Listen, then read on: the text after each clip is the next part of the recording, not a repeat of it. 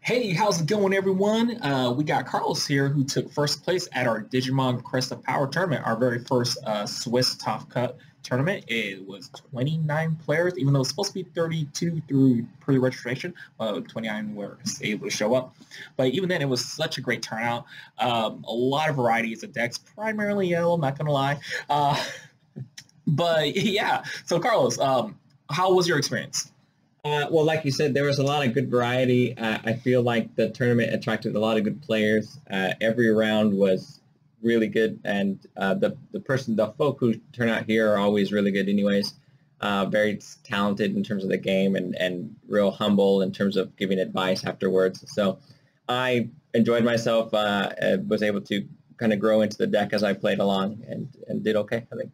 And this was the first time doing a top cut because normally Yep. we usually get to like 5 rounds West and then best records from there. So having additional 3 more rounds, so a total of like 8 essentially for you, Right. Since you got first place. I mean, how was it? Well, that actually saved me in terms of the initial rounds. I didn't do too high. I barely scraped by into the top 8. Luckily, the folk that I beat other folk, and the folk that I lost to beat the correct people in order to get me into the tiebreaker. So I just made it into top 8, and by the time I made it into the knockouts, I felt really comfortable with my ratios and my adjustments. So, and let's go through them now. cool. So essentially, it's I think you'll find that it's a standard WarGrey with some adjustments made for the security control deck. And so what we have for the eggs, I ended up going for 4 Upas and 1 Koromon. I think this could easily be reversed, or maybe even 3-2, depending on how you end up balancing your slash on Dramons and Magna Dramon if you choose to put that. I ended up going for Upa so that I can dig into the deck a little bit more. And there were only some occasions where I really was missing the Koromon.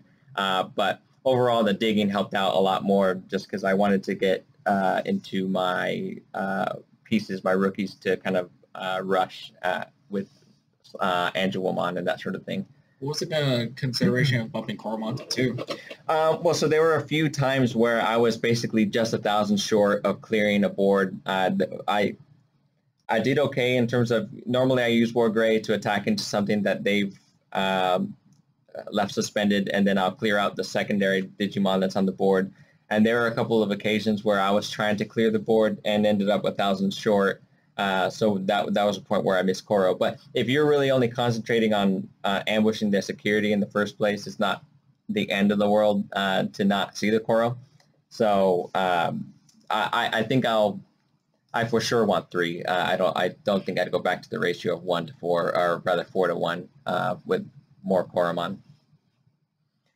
In terms of the rookies, this is pretty standard here, I think. So you got the 4 Pulsemons, which are incredible for any yellow deck, I think. I played the deck without it, basically due to availability, and it really does change the way that you end up having to dig again. Between these 2 cards, between the Upas and the Pulsemons, digging just becomes incredibly simple. And I'm maxing out on the Bushiagumons for the sake of basically ensuring that you can go Bushi for game, or so you don't feel bad when you. So I initially played this at 2. I think that was the original ratios for a lot of folk, and I always felt like I had to hold it in my hand in order to wait for the Angelwomon to bring this out and be live for that. But when you run 4, you don't feel too bad having to digivolve this onto one of your babies and digging through the deck that way, because you'll get into another one. And even if you don't, if this one crashes into your security, you have another way to bring it out via the mega set that I play. So for Salamon,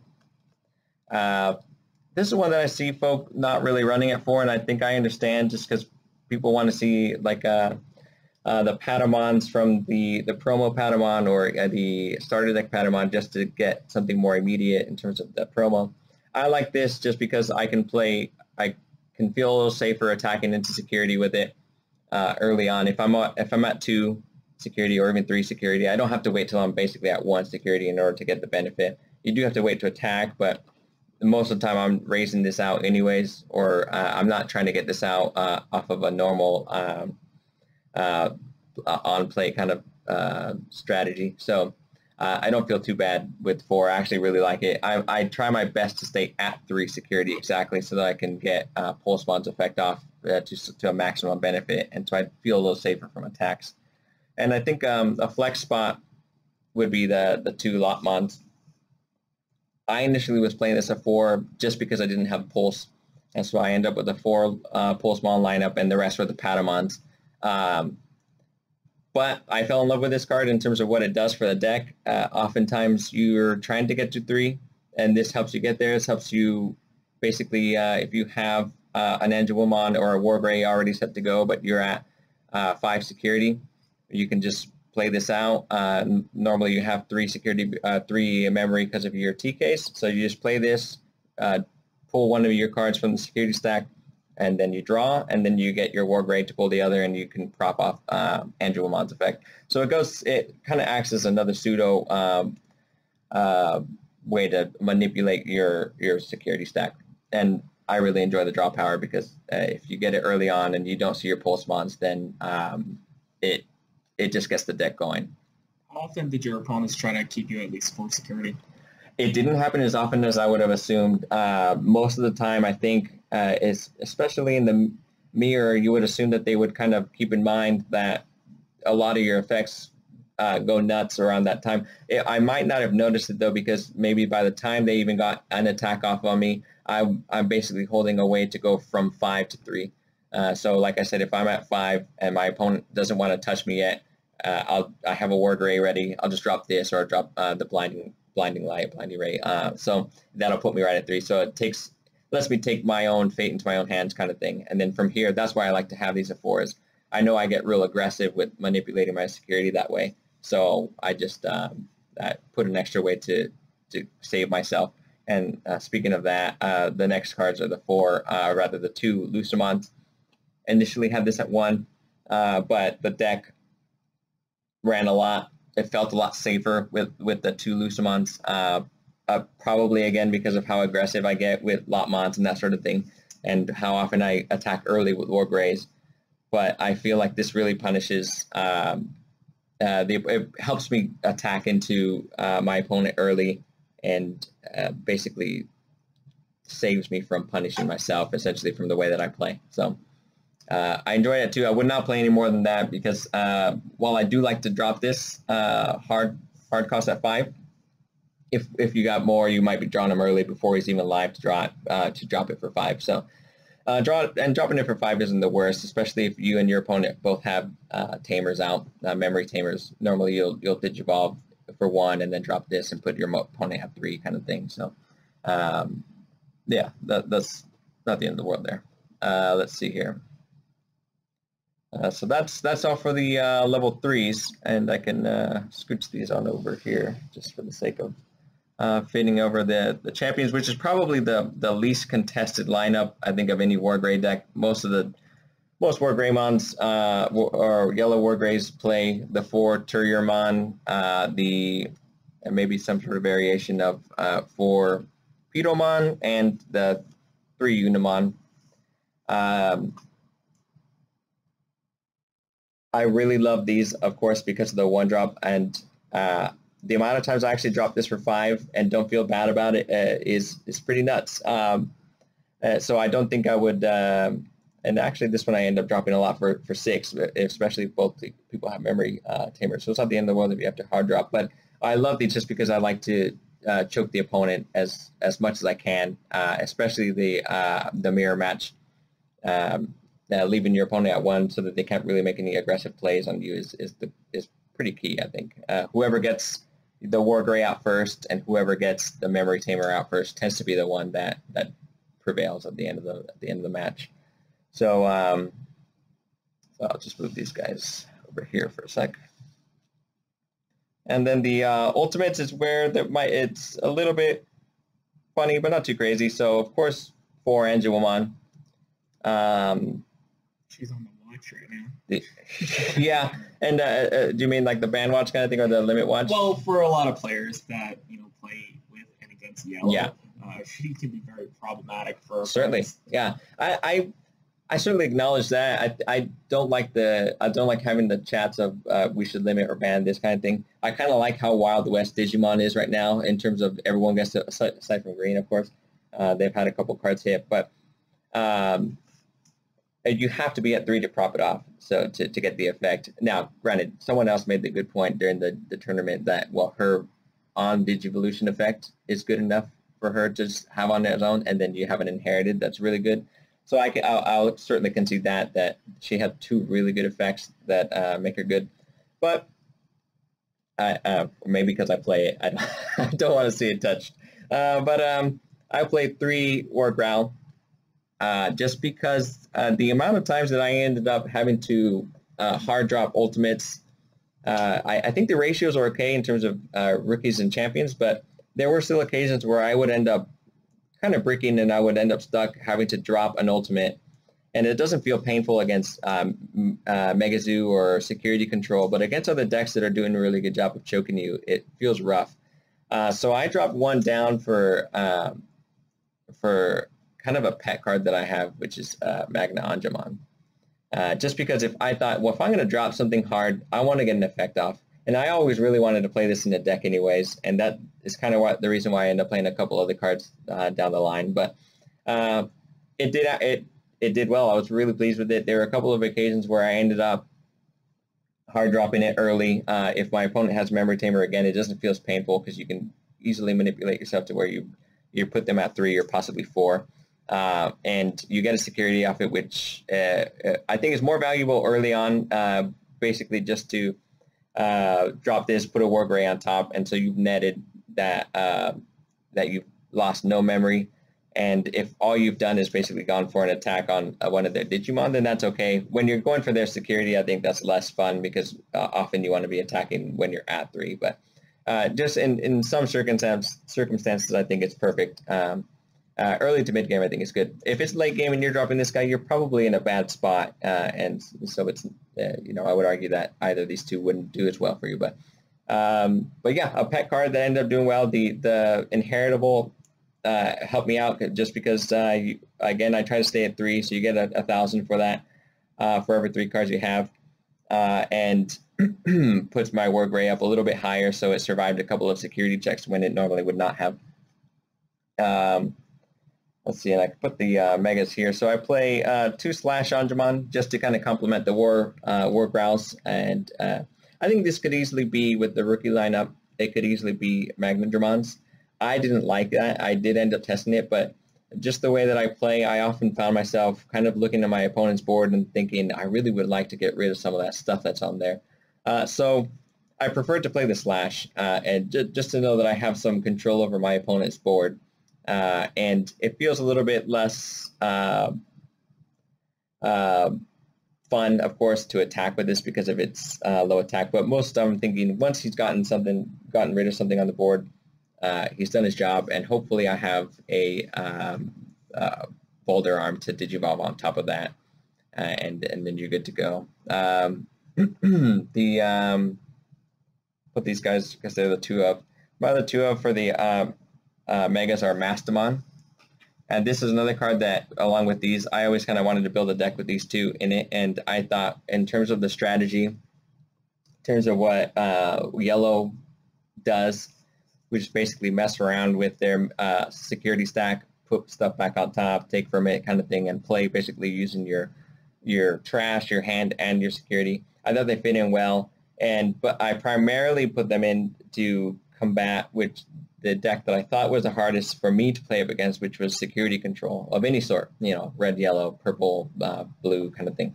And it ended up doing really well for me. That was the final of the tournament, and this card came in clutch, getting rid of memory of security that I didn't have to attack into. It can be kind of a pseudo WarGrey in that you can Digivolve on top of Angemon, and if you have a Bushi in your trash and you have a Bushi in your hand, you've gotten rid of 1 security, then you attack, you use that effect to bring out the Bushi, So you've gotten off another attack. So essentially you got rid of one security from the effect, one from Mastamon's attack, and then 2 from the Bushi that you got, 1 from this one and 1 from the trash. And I think it helps you. It stays on theme with the deck, which is to rush out rookies, but it gives you a bigger pool to use. So not just your hand. Now you can use your trash to do that as well, and you get security attacks off. The downside, of course, is it costs 4, but you can manipulate your memory pretty well, and occasionally your opponent leaves you on 4 anyways. Just when you get your memory tamer off, they think, well, I might as well, like, what's 3 versus 4? And they're just trying to get big plays and recover. So you end up doing all right. How often did that happen during your matches? Pretty often. I would say that a decent amount of the time I didn't end up having to use my blinding ray in order to manipulate the memory. There were occasions where I did. The nice thing about that is that you can leave them at 1 if they don't have a memory tamer, if you're on 3 and you have yours. But ideally, of course, you're hoping to attack and finish off the game with Mastamon. I would actually say probably like 50-50, which I think is pretty generous in terms of the amount of times you could get a level 4, or rather a 4-cost Digivolution off for your turn. Did Mastamon catch a lot of people off guard? Absolutely. Most folk, I think, were these 3. Magnangemon absolutely makes sense, where people will kind of look at you and go, what are you doing? But Mastamon, and I'm surprised because of how much how close it kind of mimics WarGrey's effect, that people were surprised. But it just gives you access to 2 more of those effects, taking out at least 2 security just with this alone, and then you get oftentimes to bring out Lucemon and recover what I just lost. And you can use this without having a security. So that's another thing that WarGrey doesn't have going for it, is that WarGrey needs to have a security in order to get that second attack off. This can you can use this effect to get rid of a security on your opponent's side and bring out a rookie still. Often they were caught by surprise, but most of the time when they were, it was pretty close to being the end of the game anyways. And so I think that they were, in a way, sort of impressed, but certainly taken aback just to see something that's a little bit less standard. But it came in clutch. I was really pleased with it by the end of the tournament. And of course, I played a WarGrey, and you could probably drop 1 of any of these megas, depending on how you want to put your ratios. I kind of liked it at 4 because this again is a hard drop that I don't mind playing, especially early on. And so if I'm going early, I want to drop the Magna. I really don't feel bad going into a Slash or that sort of thing, or a WarGrey even. I go into this real early often and then try to build a second one in the back. So that's generally what I tend to do. I try to put something out on the board early and then put something in the back. I don't like having only something in the back. It feels too passive, and I'm kind of impatient in that sense. Let's see, to round off Digimon, we'll play the 2 Balderarm. This was at 3 at one point, and I ended up dropping the 3rd for a Mastamon, and I don't think I'll change it back. I think this is generally I try to match up the ratios between these 2, just because of how nice it feels to drop a Slash and then drop a Balderarm on top of that, and clear a board that way, basically without attacking. But because these were purple and I couldn't play this on top of that, I decided, well, I can't try and fit in the 3rd of the Balderarm just in case I only have the Mastamon in my hand. So I'm going to just drop this and go with that ratio. And it worked out. I was really happy with it. So I'm going to move these guys over real quick just to fit in the next cards, which are the standard, I think, just the 3 Blinding Ray. It's enough to where you see it, and I think 4 is only overkill because it doesn't do anything in your security. You see insecurity, and you're often able to pull it out with something like TK or even Lotmon, which is again why I don't feel bad playing 3.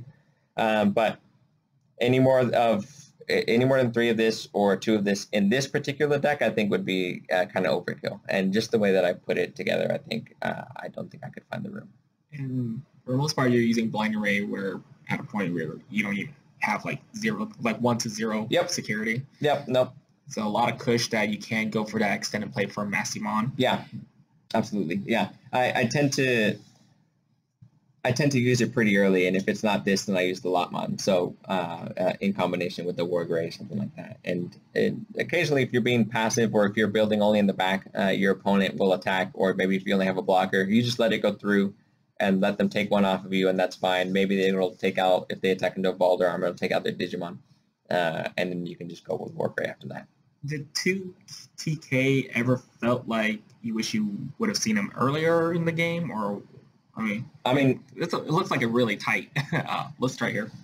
It's tight, and I don't think that there was ever a scenario where, because in my mind, this always acted as kind of a pseudo TK. It was basically meant to say, if you want 3 memory in a turn, you have a way to get there, and this you can play with at no cost kind of thing. I really only ever want to see this, even when I see this, I think I only drop it right away if my opponent has already dropped their own memory tamer and kind of left me at a decent spot to where I can play it without giving them 4 memory at that point.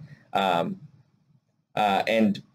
I never ended up with a scenario. Maybe the deck just drew well, but the amount of draw engine basically the draw engine it has in the 1-cost Digivolutions, the Ubas and the Postmons and Lotmon, I feel like I was able to dig all right, and I never ended up at a point where I felt like, dude, I really wish I was at 3. I always found a way to get to 3.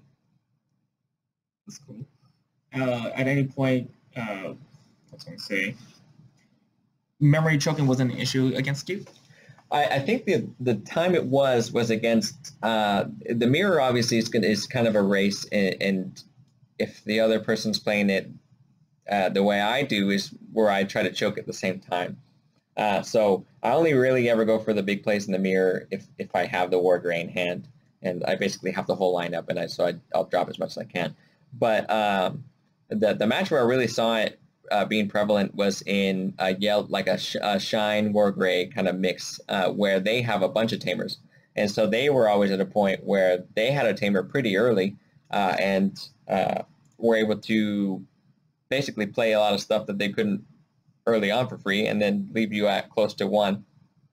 And so at that point, I felt like that was kind of rough. That's where I felt like I might have been getting choked. But they have access to not just TKs, they play Karis and that sort of thing. And so I think that's a little bit unfair to think maybe I need to up this in response to the memory. Specific deck, for a very specific. How many people play Shine WarGreymon, right? Well, I've run into it. So the Shine and the WarGrey combo, I've run into it a couple times. And in the tournament, I ended up running into it in Swiss, and then the same fella in the knockouts. Oh, so there was a run back. There certainly was. And the first time he took it, and when I faced him in the knockouts, I was able to get mine back. And so I was really pleased with that.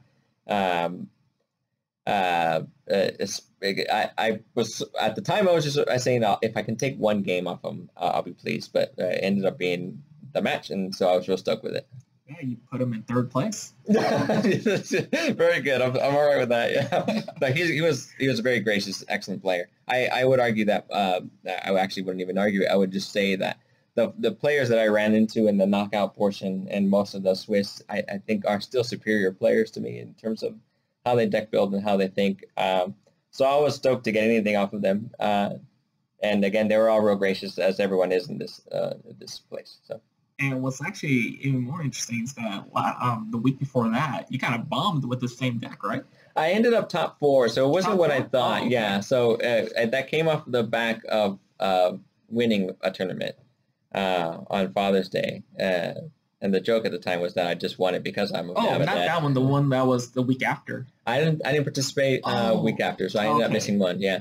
So maybe that's why I thought you bombed. Yeah. I was wondering. I'm like, top 4 doesn't feel like a bomb, but it actually, in terms of the matches though, even though I got top 4, I still don't feel like I end up playing as well as I did that tournament before. So I do agree that it didn't go as well as I wanted to that time, but yeah, and I think every week I ended up changing the ratios. This is the only time that I'm thinking, okay, I'm going to stick with this for any bigger tournaments that I end up competing in or tournaments moving forward until the end of the format. I think like this month. Yep, just this month. There's the online one coming up on the next weekend, and so I think this is a list I'll take there, and I'll try my luck just because of how in tune I feel with it. By the end of it, the deck felt happy. I felt happy with the deck, and so I was good with that.